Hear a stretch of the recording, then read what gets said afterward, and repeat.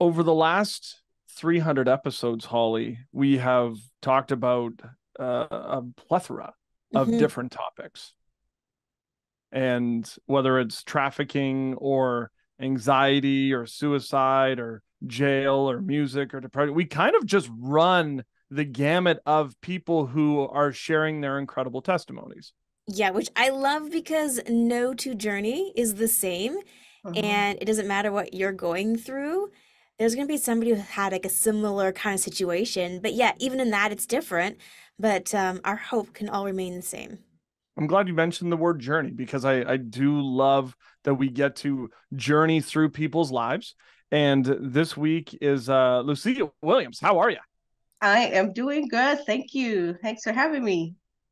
It's good to We have you here. Yeah, we were pretty pumped that you said yes. Oh, although we say that to everybody because I think Holly and I are kind of shocked, even after all these years, that people are Yeah. still like, "Yeah, we talked to you." Oh, I'll definitely do it again and again. Well, give it 1/2 hour, and we will see how that goes. We like to ask the skill testing question because we never know where it's going to go, and that is, who are you and where did you come from? I I came well, the first thing that came to mind, I should not be said. Um, All right. my name is Lucia. I am me. I always say I'm 5 foot tall, but I'm married. I'm a wife. I'm a health professional. I love music. I always say that people get tired of it, but I really, really do love music. I have music in my head all the time. I was born in West Africa, Sierra Leone, and to a dad who was also Sierra Leonean and a mother who is from Zimbabwe. Hmm. Amazing. What brought you to Canada? Yeah.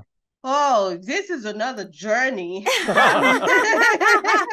Let's start the very beginning then. So at 18, my dad said, I think it's time, maybe let's send you off. There was a choice of whether I would stay or go off, depending on what I wanted to do for school. So Hmm. basically, at 18, I journeyed to the United States of America, and I went to school in Minnesota. So I started in Minnesota pretty much, and then by the time I was done, started working, etc., as a dietitian. And then I relocated to Canada after a few years of working because also I wanted to pursue my current career, which is as a physician assistant. So I Nice. blend everything, but I'm a PA. I work as a PA. I So feel you like, were oh, what? I was gonna say, I feel like Minnesota is like the training ground to then come up to Canada. I was going to say the same thing. It, it sure is, because you know why? From Minnesota, well, I also live in Jersey, but after coming to Canada, I went to the PA, Manitoba. Mm, Do you know yep. the Okay. PA, Manitoba? You're Yes. ready. You're getting training for it, Yeah. and it's like you might as well. How do you eat an elephant? You ate it all at one time. Yeah. Yeah, I did pretty much. I did. At a minus 60, I sure did. Mm. So I mean, I would like to say that I'm educated, but I don't think I am when it comes to. I don't know a lot about Africa, West Africa. So what is life like growing up there? Well, it's never a boring day. You never have a down day. It was pretty good.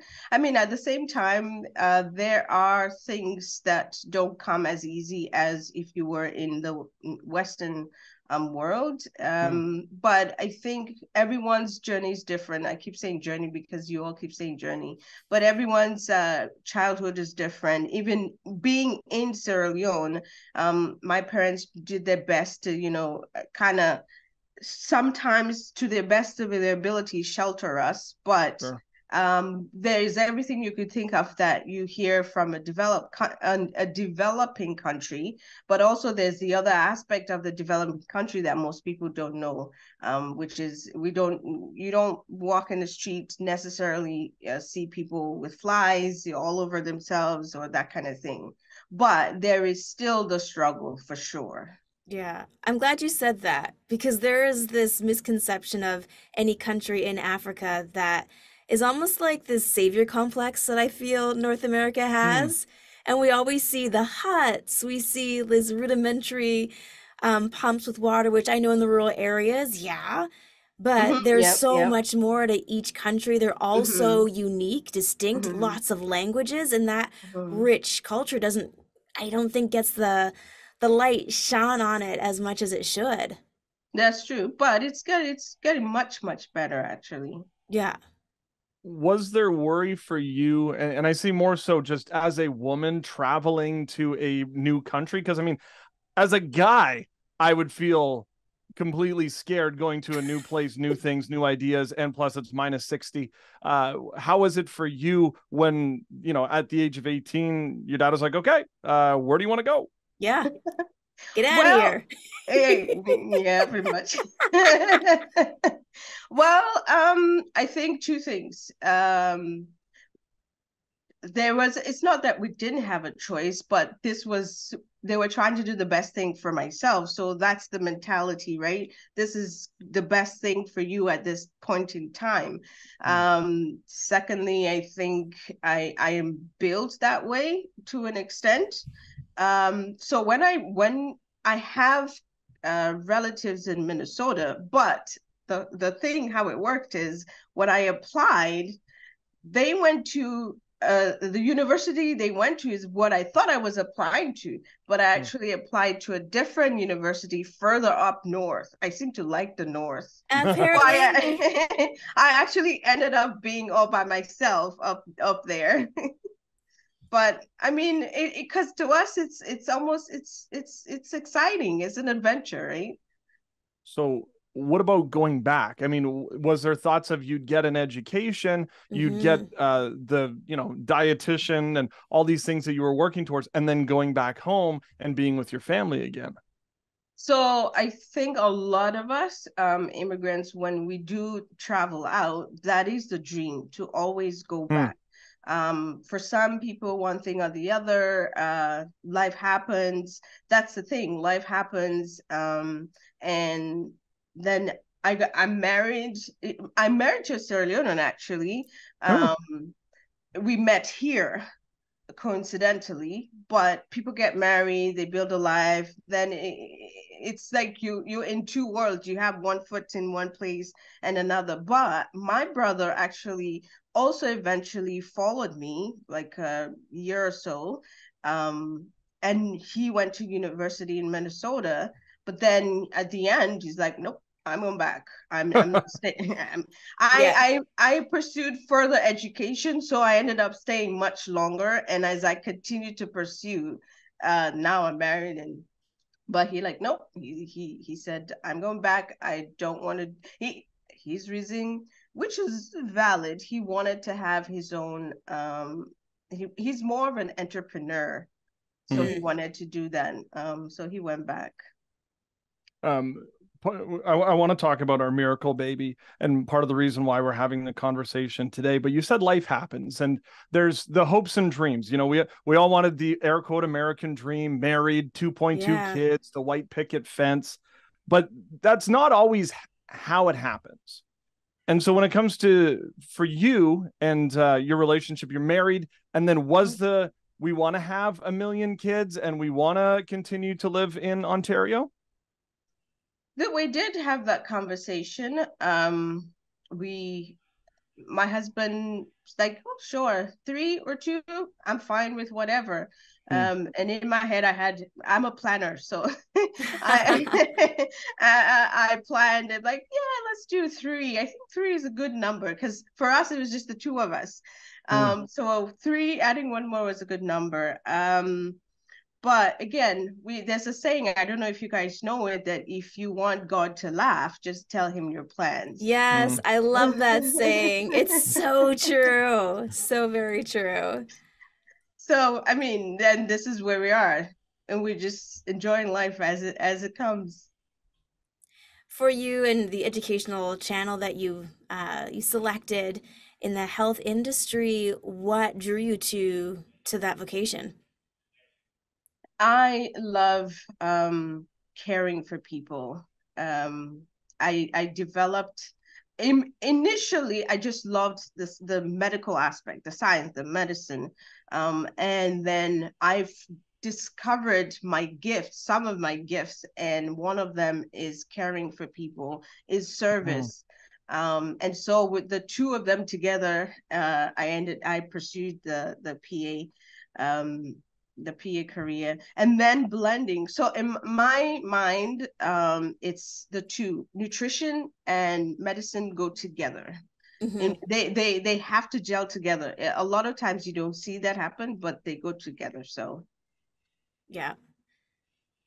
So you have this career of and this love of service and nutrition and medicine, and then you decided that you weren't busy enough, and you decided to then write a book. You wanted to become an author. Our Miracle Baby, Dare to Believe. Why did you then decide to write the book? I actually wear a lot of hats. It's just because I love doing things and trying new things. But specifically for the book, we came to a place where medically we went through the process of fertility treatment. And so as we were going through that, I myself, my husband, you start noticing things that are going on. And when you're going through this thing, that's when it's almost like your eyes open and you're like, oh, I'm not the only one. Not that you didn't know before. I'm sure you met people. I know you've heard that someone is going through fertility, or someone is, they've been trying for children but when you're in it, you're like, wow, there's so many of us. And I wanted to just encourage people, because in that, one of my, I would say, God-given gifts is, I didn't put a word to it, but nowadays they call intuition or emotional intelligence. Like I think that's what makes me a caregiver, is I could sense what's happening to someone, how they're feeling, and you could see people are losing hope. So this book came off of a dream. So I thought about a lady that I kind of know, and I had a dream about her, and she had kids in the dream. And it wasn't just any dream. I knew it was just God speaking, but I didn't really know how to approach this lady. Like I said, I don't quite know her. We don't have these conversations. So I thought, how do I get this, how do I encourage people? And Holy Spirit said, book. I say this over and over. Writing, I was never a fan of writing. So this is why it's God. It's not me. Yeah. I could do other things. But it wasn't writing. So that's how the book came along. Did you feel so? I mean, I have friends where they look at each other, they have a baby, and yes, it's too. that easy. I know. It's too. like, guys, close your eyes.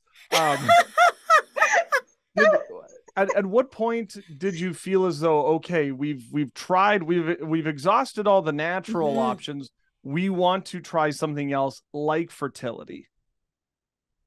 It was two things. I think as a medical professional, the PA, I see women. I take care of pregnant women. I take care of newborns, infants. Like I see them a lot. But the funny thing is, it never really clicked until we're going in 2 years, and so I'm like, oh wait. I mean, it doesn't mean that at year 2 you should have had a baby, or year 1 you should have had a baby. But I was just wondering, we're really trying. It's not like there's lack of effort. And so then it dawned on me, like, there might be something medical going on. And obviously this is the part of the book really where I write about encouragement, but also just being aware that there could be medical conditions going on that are fixable, in as much as we stand in faith. So this is where we got to the part where, let's make sure, let's do the checkup and make sure everything is okay. And we did. It was fine. But yeah, that's how we got to that place. I know when people are in that season, it can be a season where you feel guilty. What did I do? Is God Mm. mad at me? Um, Maybe it would be something medical, and there's almost that hope that it's not me, it's something else. Right. How did you and your husband navigate that season and just the barrage of emotions that follow? Um, I think at the end of the day, we just have to trust God. We Mm. really had to, you really end up drawing closer to God just to help you through. And the emotions come and go. Again, it's the second half of the book where I talk about the emotions. They come and go, but I got to a place where I'm like, this is like I said, I'm always singing and, laughing and joking about, but then I got to a place where like, why am I so always serious? What's going on? Hmm. Mm. And then sometimes my husband and I, we when I have to say it because it happens when the period comes, you're waiting. What you have sometimes your body plays tricks. 2 3 days, it's like, oh, it's delayed, and then it comes, and we're like, oh, next time. But then I found that we got to that place where it became a silent. It's we don't say anything. We didn't say anything. We're just like, it happened, Mhm. moving on. Hmm. So, and if you allow that to keep going, then you get into different places where, it affects even the spouse's relationship. So we recognized that, and then we started working through that. So thank God we went past that. But there are a lot of people who have never identified what's going on. They just have these feelings and just keep going, and every day it's almost like someone putting a weight on you, and you keep Yeah. getting lower and lower, and if you don't, you lose hope, and then you just go through life. I'm glad that you actually mentioned the spousal relationship, because a lot of times when infertility is going on, that's not talked about, because Mm-hmm. it's maybe the woman who's struggling because she's doing all of these things, or Yeah. the guy blames himself because maybe he's not. So how was it between you and your husband as you were going through this? I think we went through all the emotions. I think also our personality has never been where we dwell on things for too long, but we still had it where, I'm sure way at the beginning, he mentioned like, I don't know, is it me? Um, and then I would think, is it me? Mm-hmm. But we also got the reassurance when we went through fertility, and did all these tests, everything was fine. So we're like, well, it's fine. So let's just trust God. And there are people who, there might be things going on that then they have to work through. But yeah, it can put a strain. But we kind of check in every so often, just so we Hmm. don't get in that rut. I mean, I haven't been through it, but I'm curious through your perspective on something like the waiting.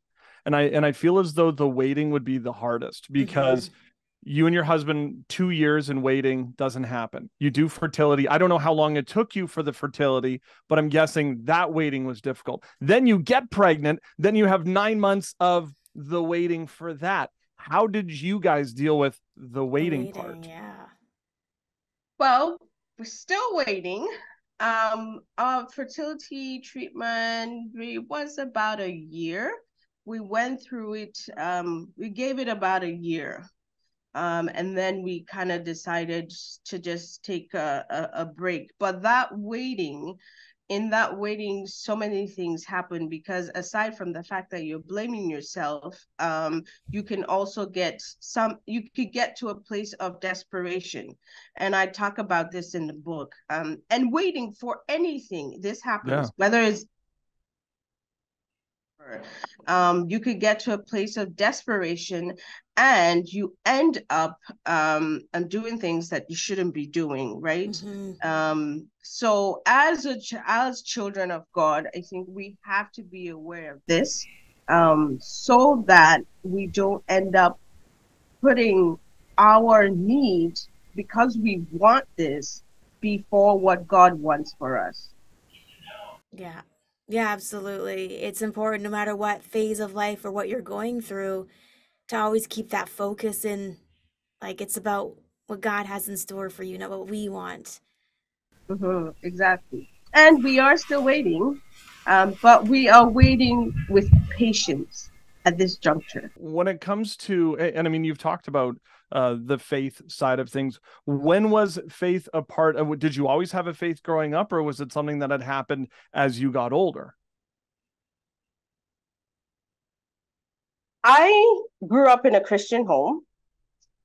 So there was an element of faith. My mother was a champion of it. And we as a family have gone through so many things where God has taken us through.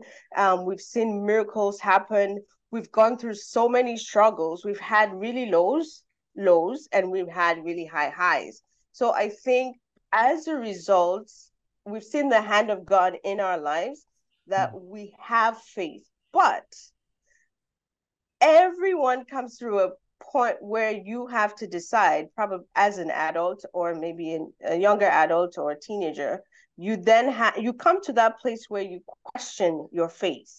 Mm-hmm. So I got to that place where I question, is my faith just based on what my parents have taught me, or do I really believe whatever they taught me? Mm-hmm. And so I went through that walk, and that built my faith. And so my rock is unshakable by his grace. So I want to then, as you write this book, how important is it for you to mention the spiritual side of things and the journey that you're walking in? Because most people would go through it like, oh, this had happened, but it's important, or the importance of you mentioning your relationship with God in your book. Life is spiritual. Everything starts and ends in the spirit realm. I know we go around life, a lot of times you don't really think about it because, natural, but life is spiritual. I've come to that place where I understand that. And in my walk and my struggles and my gains, my victories, I understand, or I don't think you can ever understand God, but you'll never understand God. But I'm closer to him to realize that I can't do anything or be anything without him. Yeah. And so no matter what it is, what I do, he's always in there. And I put that in the book. But I also made it clear that I'm not just talking about faith. If you are not a Christian, you can also read the book. But I wanted to make it clear that, honestly, if you're not, it's worth a try, because what you can do with him by your side is so much more when you are by yourself. And sometimes the struggles that we go through, it's a journey, but when you go past that waiting stage, or even through that journey, you start realizing, like, oh, there was a purpose in this. Oh, there was a reason why this happened. Yeah. And then you realize just how good God is. So I wanted to put that there in the book so people know just how good God is. You talk about how your family's had faith and you've had really high highs, really low lows. At any point during that cycle, were there moments or a moment that stands out to you as a why me moment? Oh, yes. Many. Yeah. I have several conversations with God. Sometimes I'm like, well, you created me this way, so but this is very true. And my why me, I mentioned that really. Everyone's why me is different, right? Yeah. Everyone's why me is different. My why me came about, there was an actual incident that happened. like I said, I see patients, I see pregnant ladies, even during the pandemic, patients that I saw, they've had 3 kids because there was nothing else to do. We're So all in lockdown. exactly. So if you can imagine, and I'm going through like, oh, okay, but I never connected to say, oh, why are they going through this and I'm not able to. That wasn't my why me. My why me was I've done everything I think I could do. So what exactly what is it that I have not done? Or if it's something that I have to go through, what is it? Like what's the purpose? So that was my why me. It's like, okay, what's the purpose of this happening? Why can it be just simple and straightforward and give me something else to fight about? Or to end by fighting about, I mean, like, as a warfare prayer and all, give me something else Yeah. for me to be purposeful in. Why is it's this one? And I think one of the reasons why I got to that place is, like I said, I plan. I have plan A, plan B, plan C. And so it got to a place where there was I couldn't do anything else. It was Yeah. just about you have to trust God in this. And was a new place of trusting God. I have had so many different situations where I've had to trust God. You can even say somewhere even harder, but this was completely different, completely out of my hands. I was doing everything you could think of. So why me in this situation? Yeah. Yeah. I want to ask a personal question, and you can tell me to be quiet, but I will ask it anyways, just because I think I'd be remiss if I didn't do it. Where are you now with the fertility treatments and you and your husband and, trying to create a family? We are on a pause. So basically we went through if you go through fertility treatment, there are different options, different treatments. It might be as simple as just making sure you're calculating your ovulation date well. And if you do, you coordinate it, voila. It might be that maybe the tube is blocked so they can uh, some doctors will say they have cobwebs and they remove That's, they I guess, remove one way of looking at it. they remove the cobweb.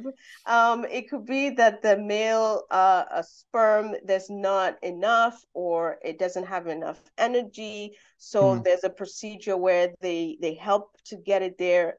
Then you have obviously in vitro, etc. So it is really up to you and your partner, your spouse. But we went through so many, and then we thought this is getting too consuming. It's consuming everything in our lives. Yeah. Time, emotion, and my hormones were changing because there's some, depending on which stage you might have to take certain hormones. And it was just so we thought, just take a break. Just take a break. So we are on a pause, but we're still trusting God because even when you're going through that, you still have to trust God that it's going to be fruitful. I don't want to be a jerk, but so if the fertility thing doesn't work, have you thought about adoption? Have you thought about getting a dog? You know what I mean? Like, I'm just no, I've had these questions. right. I'm just, because I know that there's people who are listening who are like, okay, you've talked to people who've gone through infertility and they have kids. Yeah. But I don't think a lot of times we talk to somebody who's in the midst of it or Yeah. hasn't had. And so there are other options. And Yep. my assumption is you and your husband have had these conversations. Yeah. No, that's correct. We've had these conversations. We've had people ask us these questions. I think at the end of the day, it's basically what works best for the couple. Yeah. And I think these are not out of the question for us. It's not that we don't want to. I think we just got to that place where we just wanted to just pause in trying to think we need to do this to get it to get the kids, to get the Yeah. children. I think that's where the dog is a debate because my husband wants a cat. I don't want a cat. I want a dog. He doesn't want a dog. So we haven't come to a compromise. That's why I brought it up. Yeah. If you want to borrow some kids, I've got two. You can borrow them. I don't know. I actually borrow my friends' kids. I love it. I do a lot of things with the kids. So I just don't sit around, moping around. I actually do a lot of things with kids. Yeah. Yeah. You know what? I will say this is that I'm excited for the future for you and your husband. Holly and I always say to people, we'd love to have you back. We'd love to be, and we have yet to have a guest, be a repeat.